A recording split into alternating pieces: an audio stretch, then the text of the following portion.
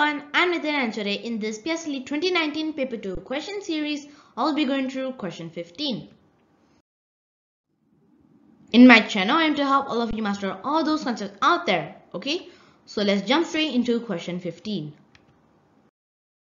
Okay, so this is actually question 15 and this question is testing us on volume and our visualization skills. Okay, and this question was quite a famous question for the year 2019 as well. Let's read the question for part A first. Jack has 8 identical large cubes and some identical small cubes. Okay, so here are the 2 large cubes and the 6 small cubes. Okay, so this is just the first layer of, okay, he packs all the cubes tightly into a rectangular box such that the cubes of the same size are stacked on top of each other. The box is filled to its brim. Exactly. Okay, so if filled to its brim, that means that all the cubes are filled until this portion. Okay, that means that there was no like leftover over here. So that this, imagine like this is the leftover, right? There's actually none of it. There's no leftover space. It is filled to the brim. Okay, so they are telling us the figure shows the first layer of the cubes packed into the box. Just like I said, the first layer is here. So this side is the large cubes and this side is the small cubes. Okay, for part A, they are asking us how many small cubes does Jack have. Okay, let's take a look at the question and highlight the key information. He has 8 identical and some identical small cubes. Okay, packs all the cubes tightly into a rectangular box such that the cubes of the same size are stacked on top of each other. It's filled to its brim exactly. The figure below shows the first layer of cubes packed into the box. How many small cubes does Jack have? Okay, so first I'm going to draw the top view.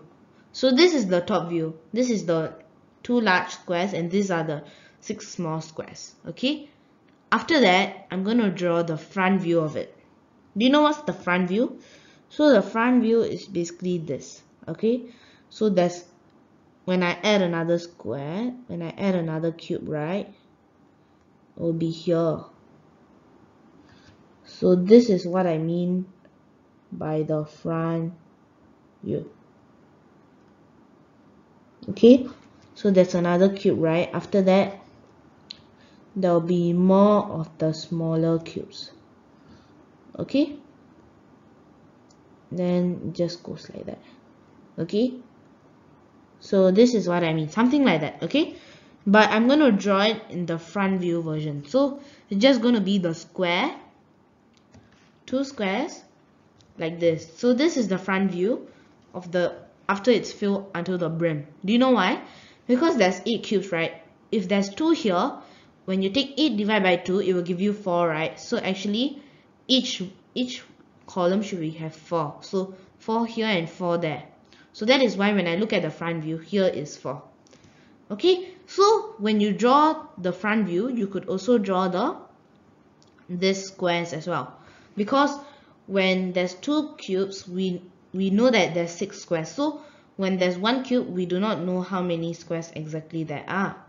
We do know that there's 2 squares here, but when there's 2 cubes, when there's 2 squares here, or 2 cubes, there's actually 6 of the smaller squares or smaller cubes. That is why we can draw it like this. So there's actually 6 here and 6 here, and there's 4 of them.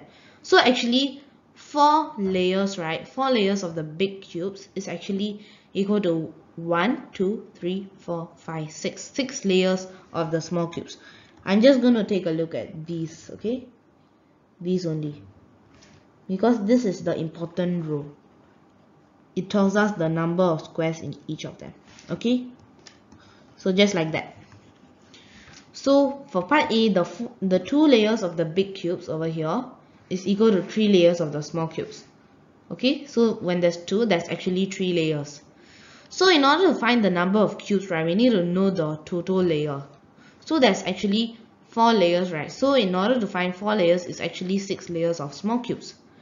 And we know that in each layer, right, in the first layer, each layer, right, there's actually 6 cubes. See, this is the first layer, right? There's actually 6 cubes. So in order to find the number of cubes, the number of small cubes Jack has is basically 6 times 6 layers. So 6 times 6. So one layer of small cubes is 6, right? So 6 times 6 is equal to 36, and this is the number of small cubes Jack has. So 36 is the answer for part A. Now let's move on to part B. Let's read the question first. Okay, so the volume of this box is 4032 cm cube. The total volume of 8 large cubes is 3/7 of the volume of the box. What is the length of one edge of the small cube? Okay, so let me highlight the key information. The volume of the box is 432 cm cube. The total volume of 8 large is 3/7 of the volume of the box. What is the length of one edge of the small cube? Okay, so in order to do this, we need to... So the part A was the harder part. Part B is really simple. So if 8 large boxes are 3/7, that means that the smaller ones should be 4/7, right? Because 7/7 minus 3/7 is 4/7. Okay, so we know that now. After that, I'm going to take the volume of the small cubes is 4/7 times 4032, because the whole box is 4032. So I can find the volume of the 36 small cubes. So it is 2304 cm cube. So like I said, the 36 small cubes is 2304 cm cube. So I hope you understand this. After this, I can move on to finding 1 cubes. So one small cube is 2304 divided by 36. It will give us 64 cm cube. And to find the length of one edge of the small cube, we need to cube root 64, and it will give us 4. Okay, for some of you, if you do not know what is cube root, right? Cube root is basically done for squares. Okay, cubes. Cubes are basically squares, okay, which is in a 3D form. Okay, let me draw a nicer one. So a cube is basically like this. So there's a square, and then there's another square here with lines just connected. Okay, so this is a cube. Okay, but sorry for the thickness, it's supposed to be the same thickness. Okay, maybe I can draw it here. Around the same lah. Okay, so if this is a cube, right, in order to find the edge of it, right, and we know that this is the area 64 cm cube. So in order to find each length, right, or the edge, right, is actually cube rooting. Just like square root, you just need to cube root 64 and it will give you 4 cm, and this is the answer, just like that. Okay, so I hope you understand what is cube rooting.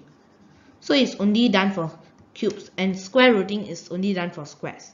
Okay, so the answer is 4 cm for part B. Okay, so I hope you understood my explanation for this question 15, and thank you and bye bye. I'll see you in my next video. Bye.